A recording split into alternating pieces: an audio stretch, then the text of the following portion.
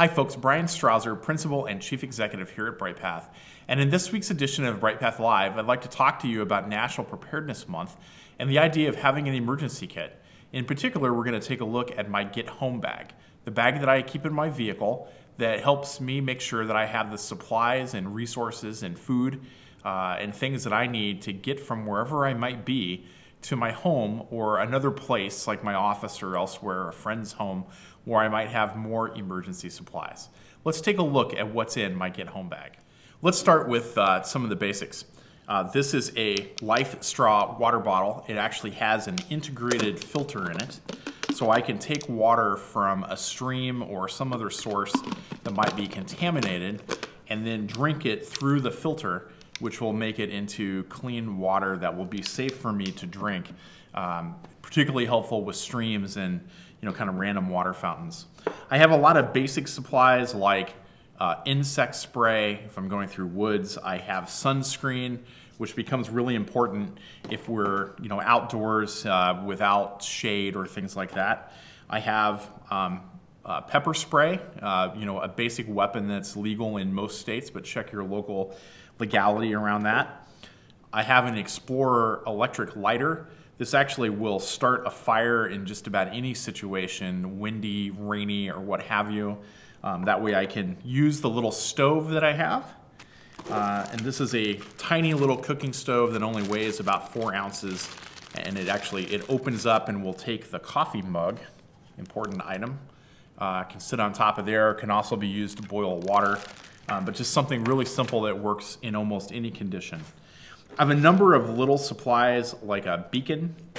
I have a couple pins to write with, including an Athena Health pen. I have an all-weather Write in the Rain notebook in case I need to take notes somewhere that I might be.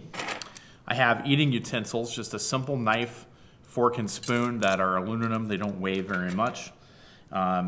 We have a flashlight. Actually, 2 types of flashlights. I have one that I can carry that's a small handheld flashlight, LED light.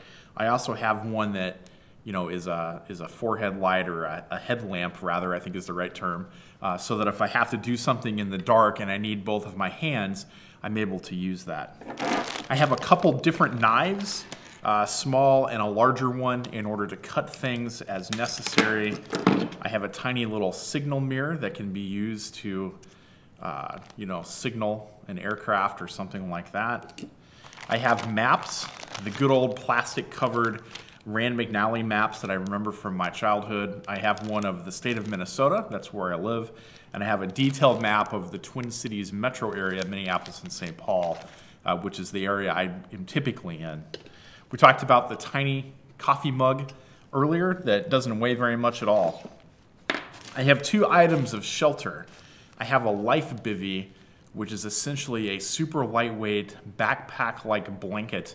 If you think about those shiny mylar-looking emergency blankets, this is quite similar, but it totally surrounds you and has a hood, so it's a much more useful shelter.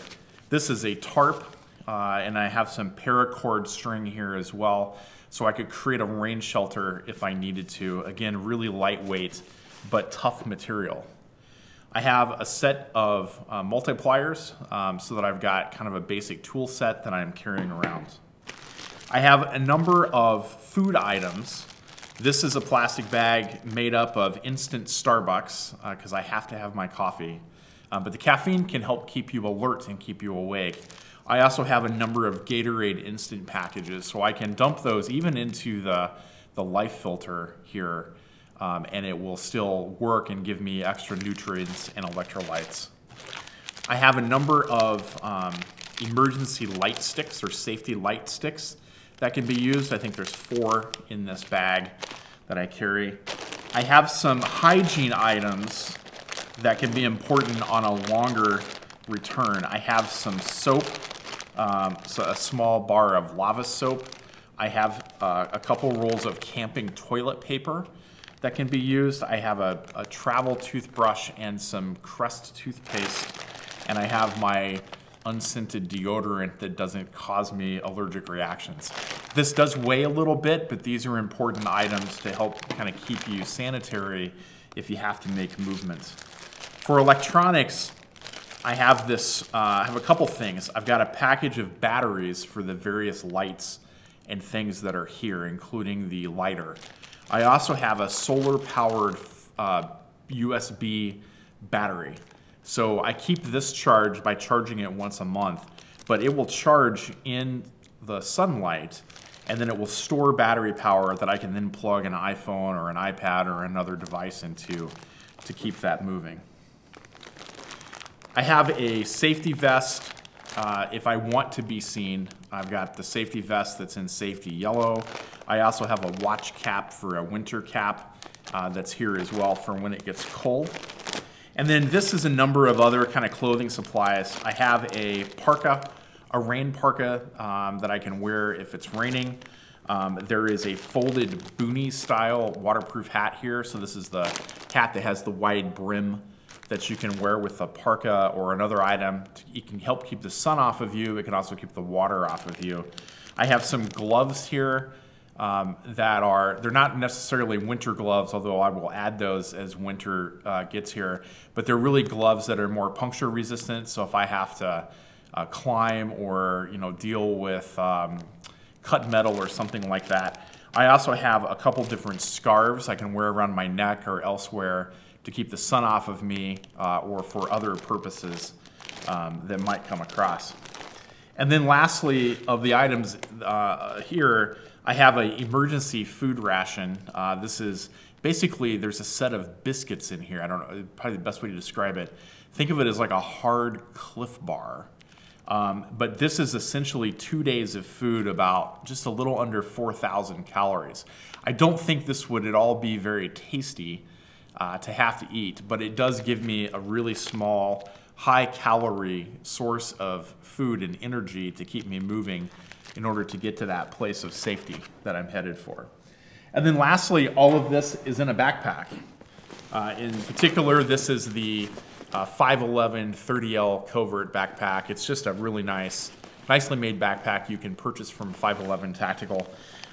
Two important things to point out with the backpack here. One is I have a first aid kit right here on the side that's tucked into this pocket. This has a couple tourniquets and then a normal set of kind of emergency supplies. There's enough in here to get me as an individual from point A to point B. In most circumstances, even if I was seriously injured, I could use the tourniquet or other items in order to stop bleeding, deal with trauma, and get me from point A to point B. The backpack itself also has a hydration bladder, so you can see the mouthpiece here, but there is about 1.5 gallons of water integrated into the backpack using like a Camelback reservoir, I think is what it is.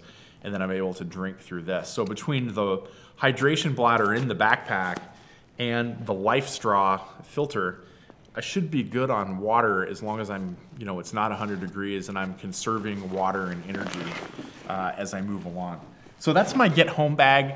There's a few other items that are not relevant to this conversation. And again, this kit's been tailored to what I see as my profile, how far away I will be and the distance I would have to go and the threats that I might encounter. Yours might look a little different, but hopefully this gives you some ideas about what would make some great contents for a get home bag.